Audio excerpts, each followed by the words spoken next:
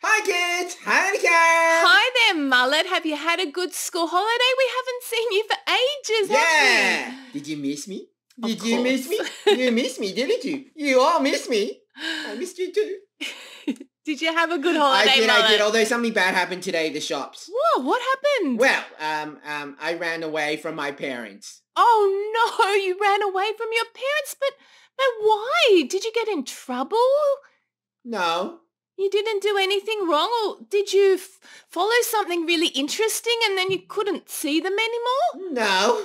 Well, what happened, Mullet? Why would you run I'm a little away? embarrassed to say. Oh, okay. It was an accident. An accident? I didn't mean to run away, but I had to run away because I had the runs.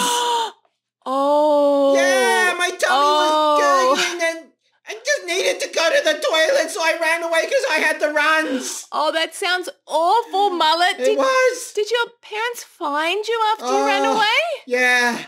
Oh, thank goodness, because they found me. Maybe they followed the smell.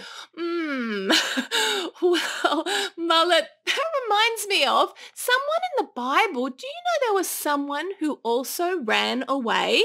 From their parents? No, this person ran away from God. Oh, that's silly. You can't run away from God. Well, for the next 4 weeks in Kids Church, we're going to read a book of the Bible called Jonah. And we'll hear the story about someone who ran away from God. Jonah tried to run away from God? Now, Mullet, I need your help to tell the story today. Can the kids help too? Kids, I'd like you to help too. When you see this, I want you to join in and say, but you can't run away from God. Have you got it? We got it. Let's go. Let's hear what happened.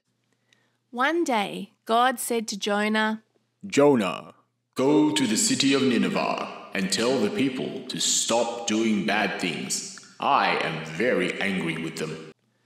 Jonah listened to what God said, but Jonah said, no. Jonah turned and ran. He ran and he ran and he ran till he came to the sea. But you can't run away from God. Jonah found some sailors and got onto their boat. The boat set off across the sea. Jonah was very tired and he fell asleep. But God had not finished with Jonah. You can't run away from God. God sent a wind. The wind blew black clouds across the sky. The wind blew and blew and blew. The wind made big waves. Suddenly rain began to fall. The sky was now black and the wind blew harder. Thunder roared and lightning flashed. But Jonah slept. Big waves splashed onto the boat. The sailors were scared. The captain threw boxes over the side of the boat, but it didn't help. The storm got worse and worse. The sailors were really, really scared. But Jonah slept. The captain woke Jonah up. Jonah looked around. The sailors were terrified. Jonah told the captain, "This storm is because of me. I am running away from God, God who made the land and the sea." But you can't run away from God. Jonah told the sailors to throw him into the sea. The sailors had no choice. They threw Jonah overboard. And as soon as they did, the storm stopped. Everything was still.